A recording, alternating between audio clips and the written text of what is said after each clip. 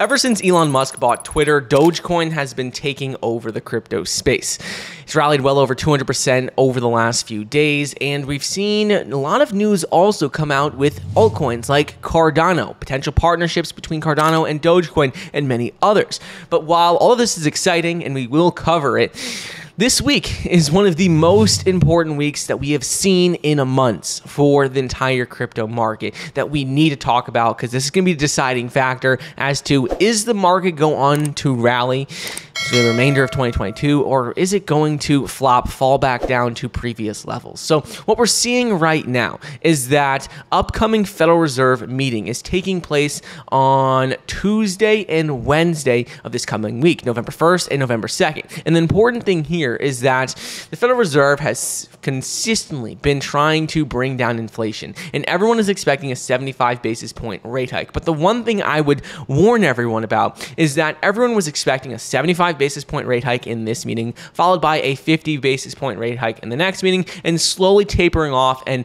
the Federal Reserve seeing the impact on inflation. But I would just warn you guys that we have seen stock market, we have seen crypto go on to rally significantly over the last few days and about last week, and that could push the Federal Reserve and influence them into being a little bit more strict with their policies towards inflation.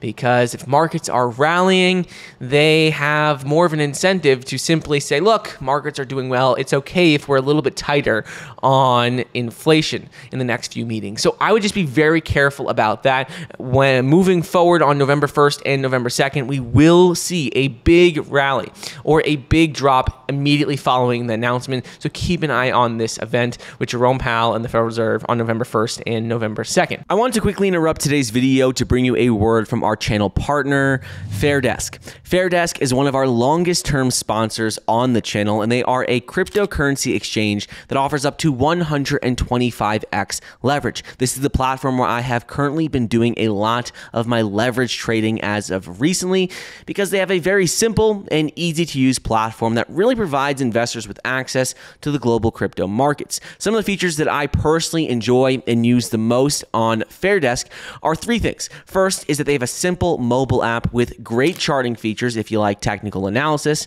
The second is that they also offer leverage trading on dozens of the top trading cryptocurrencies. And the third is that they have easy access to short or long any of your favorite cryptos. If you sign up for Fairdesk today using the link in the description, you can get up to a $600 bonus when you deposit $100 or more. So if you're interested in trading crypto specifically with leverage, I definitely think you should check out Fairdesk. Remember, leverage trading is high risk, high reward, but I think this platform is definitely worth checking out.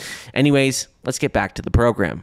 But looking at a few things with Bitcoin, we have two important pieces of data that we need to talk about. First thing is that historically, coming into the month of November, November is a great month for Bitcoin. Ever since the inception of Bitcoin, there's only been 3 Novembers that have been in the red. And this is a good sign for us as investors, even though it's not a definitive, yes, this month is going to be green as well. It's not a definitive answer, but looking at historical trends, historically, October is green. Everyone said this October wasn't going to be green, but we're up around 7 to 10% in this October. Everyone said that September is historically red, but this one, we were going to see a rally. But look, again, we followed those historical trends. So while it's not a sure sign as to what's going to happen, it is something that we like to see, that November is historically green, coupled with the fact that the Federal Reserve is having their upcoming meeting. Both of these catalysts could push the market significantly higher in November, and this makes me pretty excited as an investor. And that last thing with Bitcoin, before we get into things like Cardano, Dogecoin, and altcoins, is that we have seen that a new Morgan Stanley report came out that shows that 78% of Bitcoin has not been used in transactions over the last 6 months. And this is a very bullish sign. I talked about this on Twitter the other day in depth, but according to this report from Morgan Stanley, they said that 78% of Bitcoin has not been used. And why this is important is that a lot of people I have seen have said, well, people aren't selling their Bitcoin because they're in the red. They don't want to lose money. They're waiting for prices to go back up. Then they're going to sell it. But from every single data point I have seen, from everyone I've spoken to, people who are not selling their Bitcoin right now, who have not sold in the last 6 months, have no plans of selling it anytime soon. These are the people that are simply accumulating and holding it for long term. They aren't the people who have been looking to sell because they would have already sold already.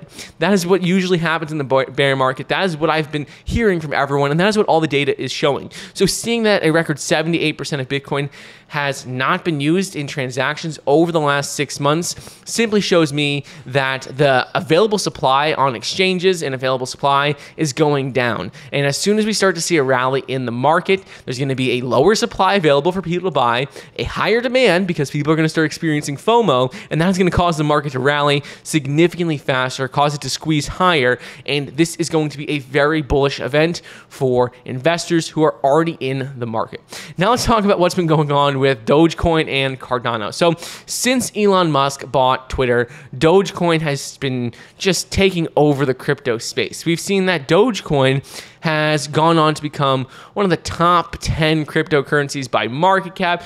Everyone's been talking about it in the media, from CNBC to CoinDesk, everywhere. And what we're seeing right now is Charles Hoskinson, founder of Cardano, came out and says that now that Twitter is in the hands of Elon Musk, I see a real possibility that Doge will somehow merge with the platform. And this got a lot of people excited. And this is something that could have very positive impacts on Dogecoin's price, which we have already seen. The main reason why we have seen Dogecoin's price rally as of recently is because of Elon Musk buying Twitter and everyone hoping and thinking that he will integrate it into the platform. And we'll address that more in a minute. But then Charles Hoskinson goes on to say that he believes Dogecoin should be a Cardano sidechain. He'd do the migration for free. He'll even add smart contracts in. He wants to help Dogecoin become a sidechain for Cardano, and he is willing to do whatever it takes. So I posted this on Twitter, and I've been getting a lot of feedback. The Dogecoin community says we don't need Cardano. We have Elon Musk. That's all we need. Cardano community says Dogecoin is just a joke. We don't really want to be a part of it, and they don't want it either. But the reality is if you look at crypto communities, Cardano has one of the strongest communities in the crypto space, and Dogecoin has one of the strongest communities in the crypto space. So seeing a potential partnership between both Dogecoin and Cardano, potentially making Dogecoin a sidechain of the Cardano ecosystem, really would only create more value. It would allow for Dogecoin to have more utility than it already has, and it would allow Cardano to expand its community a little bit, get into the meme coin space, and open the door up to an entire new area of crypto that it probably wouldn't have gotten into otherwise. So both of these things, I think this partnership could potentially happen. I don't think it's going to happen anytime soon, but even though both communities don't want any part of each other, I think it could have some real value and add some real value if we were to see a partnership like this form. So just keep an eye out on this. Let me know your thoughts in the comments. Do you think Dogecoin should become a Cardano sidechain? Do you think that is completely useless? What are your thoughts on that? Moving on, let's talk a little bit about what has happened with Dogecoin. So since Elon Musk bought Twitter, Dogecoin has now become the 5th largest crypto by market cap, excluding stablecoins. If we're looking at coin market cap and we exclude stablecoins, so we're not going to count USDT, USDC, or BUSD, you can see that Bitcoin is number 1, Ethereum is number 2, BNB is number 3, XRP is number 4, and Dogecoin is number 5. Dogecoin has officially surpassed Cardano in terms of market cap, and you can see right now it has around a $16 to $17 billion market cap versus Cardano, which has around a $14 billion market cap. In addition to this, Dogecoin has been leading the crypto market, up 104% over the last 7 days, up 13% over the last 24 hours. So it has completely been leading the market, all because of what is going on with Elon Musk buying Twitter. But the one thing I would say is, yes, things are exciting. Dogecoin got up to 15 cents per coin, a little bit higher than that the other day. But the one thing which I'm going to consistently tell you guys on Twitter, whether you like it or not, what I'm going to consistently keep saying is be very careful if you're buying into Dogecoin now at these prices, because Elon Musk could come out and say tomorrow that he doesn't want to use Dogecoin in Twitter, and we can see the price plummet. He could come out tomorrow and say they will include it, and we could see a short little rally higher. But when we're talking about Elon Musk integrating crypto, I think it's inevitable that he will integrate crypto into Twitter. I think we'll see NFT integrations a little bit more, crypto integration, crypto payments, all integrate into Twitter, but I don't think it's going to solely be Dogecoin. We've already seen Twitter come out with multiple announcements about NFTs, improving functionality with NFTs on tweets. We've seen them talk about crypto in the past. They have a tipping feature with crypto already, and I'm just saying that yes, they might add Dogecoin as an option, but I don't think it's going to be the sole option, and it's not going to have as big of an impact as everyone is going to think.